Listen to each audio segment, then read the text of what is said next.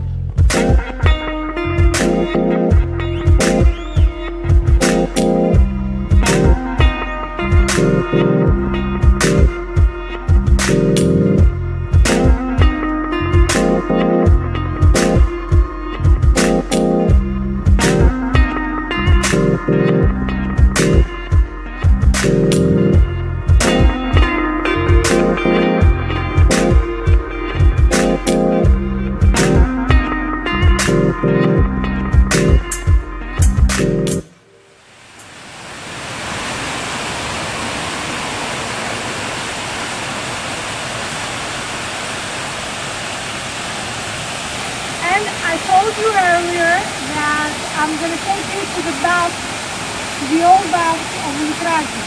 But in the meantime, let me show you the falls of Loutraki. Look how beautiful.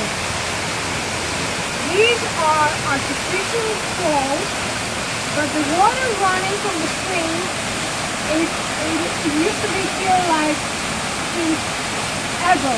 Okay, but in the late 90s, the mayor here of Loutraki made this artificial type of falls, which is so picturesque, so beautiful. And there is another place that we can go up higher. I'm trying to look up higher, so I'm going to take you in a bit there. But now have a look.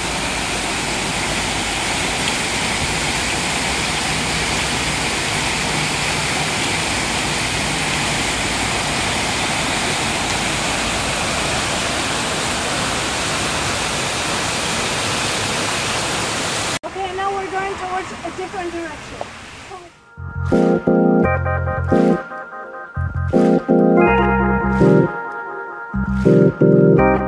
As you see here, you used to go up, but now you cannot anymore, they're closed.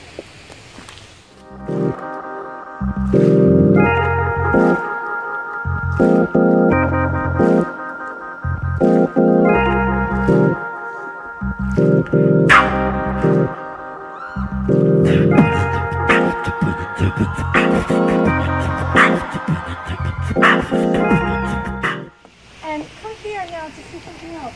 This place used to be a coffee shop.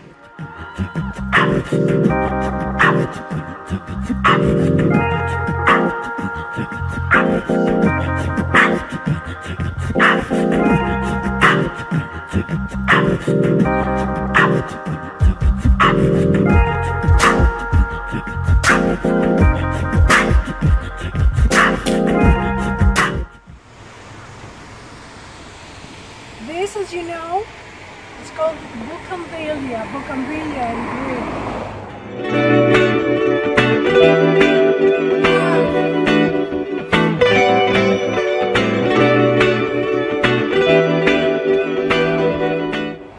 It's one of the most beautiful flowers you can find here.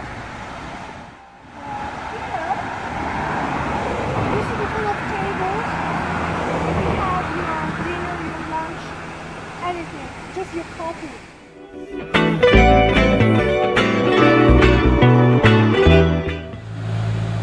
here, you can see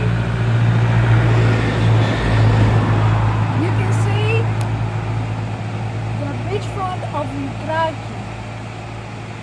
Loutraki is the closest city to Corinth, which Corinth is just across. If you just look across, it's Corinth. And Loutraki is divided from Corinth by the Corinth Canal that you all know. I've shown you in videos.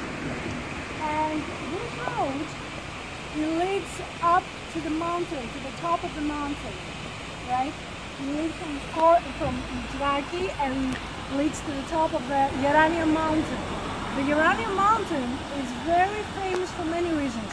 One of the reasons, and the Loutraki city as well, one of the reasons is the water of Loutraki. It's supposed to be the best water in the world because the quantity it has in magnesium, which is the most important thing in the water for the human being, for a body, is magnesium. And the quantity of magnesium by the Loutraki water is 94%. Whereas other big names, I don't want to refer to any other waters, they have about 20, 22 when it comes to magnesium. So that's the hidden gem of this area, other than the natural beauty, of course.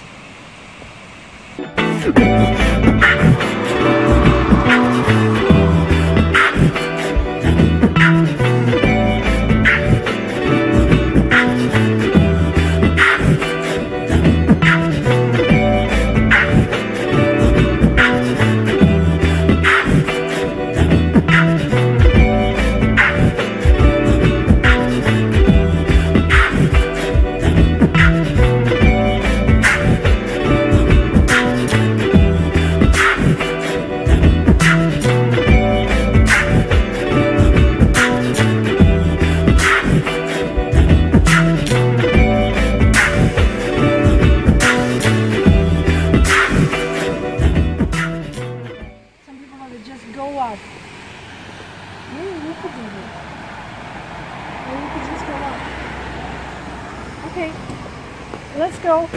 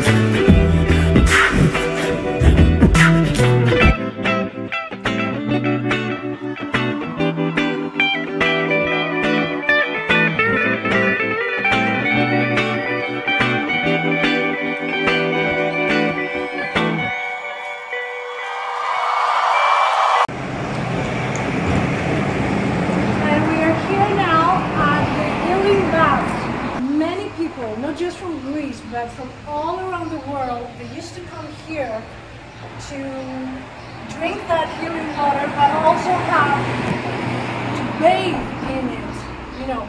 And inside the baths that we're not going to see now because they're closed for refurbishing reasons. It's so beautiful. It's all with a mosaic. So as I was saying earlier, I'll show you a sneak peek of the actual baths inside because, as I said, they're closed. As you see, up on the wall there is beautiful mosaic with gold and these beautiful blue colors of the sea and nymphs.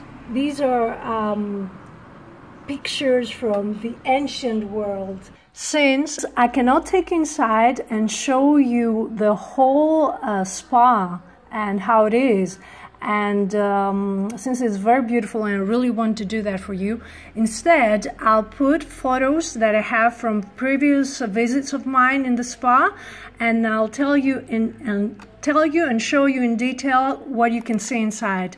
So let's start with the first photo.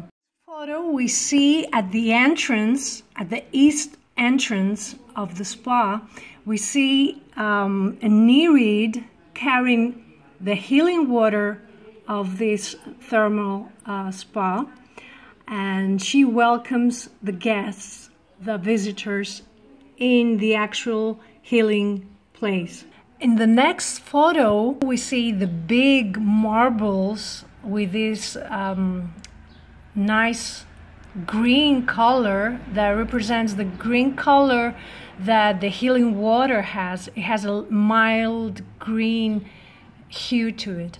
So these marbles, they are around the fountain. At the down right side of this photo you can see the part of the fountain and the rock that from there it's where the healing water comes from. And in the next photo we see the fountain, we see the rock and stones, and we can have a very good picture of how the healing water looks like inside the fountain. Now, the rock you see at the back of the fountain and where the healing water comes from, if you look up at the top of the rock, there has been made a beautiful dome which is also decorated with amazing mosaic paintings. Here we can see a view, a part of this dome, the central part I would say.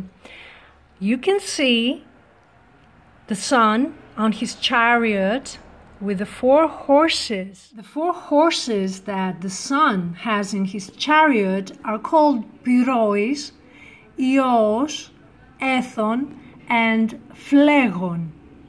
Okay, now I give you information that I know it's not easy to be found, but I like always to give to my viewers, to my subscribers, the best of quality, since you are quality as well. Okay, and coming back now to this beautiful dome, this representation of the sun, and next to it you will see in a bit there is a girl sleeping.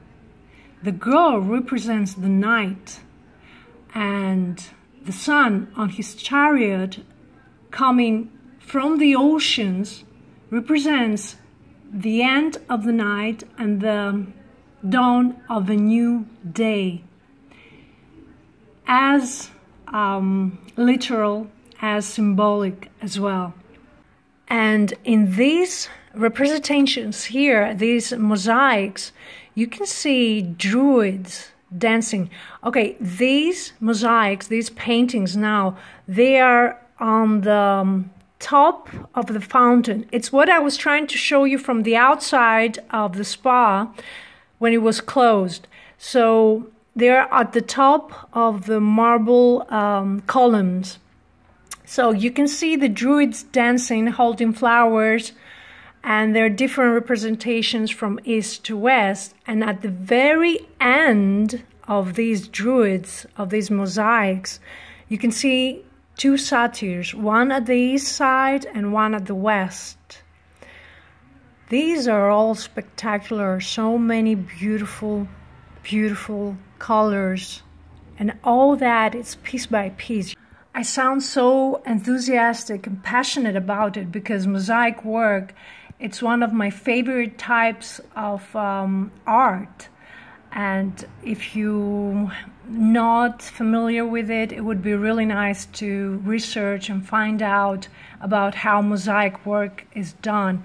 It is not just detailed, it takes a lot of effort, and you really need to love what you're doing in order to do it. Because, oh boy, I tried once to do it because a cousin of mine is doing mosaic work, and it really takes not just love. I think you should adore it in order to do it. It is so, it needs so much energy and admiring and adoring what you do. That's what I would say, in order to be good at it, in order for your result to be something that people will look at it and say, oh my, this is so beautiful.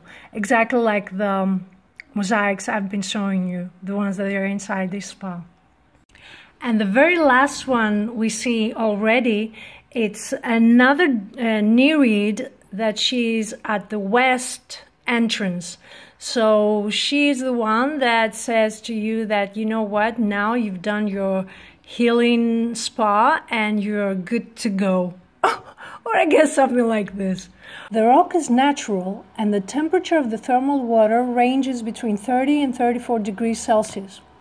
The main characteristics of the water is that it's weakly alkaline, with a pH of 7.2 to 7.3.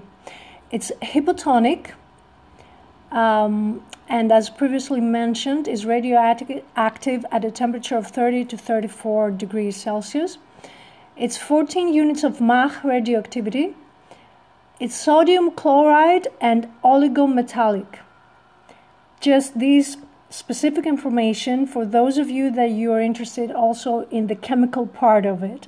Now, the recommended dosage from the beginning of the operation of the spring was and remains up to 3 glasses of water a day for those who have any of the following diseases: arthritis, disc disease, chronic rheumatism, arteriosclerosis, vertebral arthritis, bladder diseases, constipation, obesity, gallstones, nephrolithiasis, sandblasting, indigestion, and diabetes.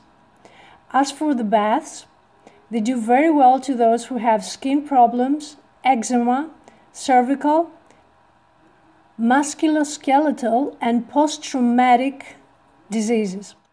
Well, I couldn't just do this video without showing you the inside of this spa, and that's why I did all this presentation right now. I hope really that you enjoyed it, and at some point you might visit this specific spa.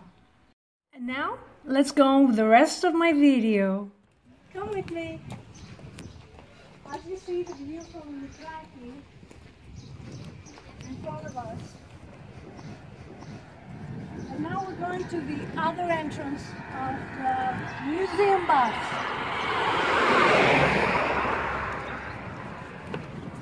And this road is the main road of Loutraki, the one you see here. But here is the main, well, used to be the main entrance when it was still open. Δημοτική Ιαματική Πηγή Λουτρακίου, which means Municipal Healing Fountain of Loutraki.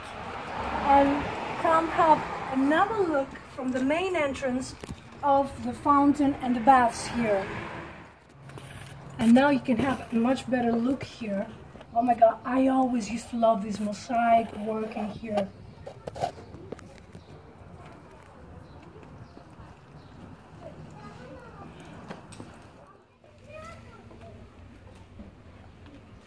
And as you saw here at the fountain, here out in the light, as I said, this fountain is closed now, but there's a new spa in the city of Loutraki, which in a way has replaced this, so that's why this one is a museum now. It is also very beautiful. Well, in my opinion, this is the most beautiful thing because it takes you back to a different time, a different era. But the new spa is also nice, and it's down that way. So I just showed you the old baths and fountain. But the new spa that has opened in the city, inside the city of Loutraki, it's where the services now take place. You cannot come here and get into the fountain. You just go there, and it's a luxurious new type of spa that's combined with the healing waters of the Loutraki, the Iranian mountain. So that spa, for that reason, it's very special.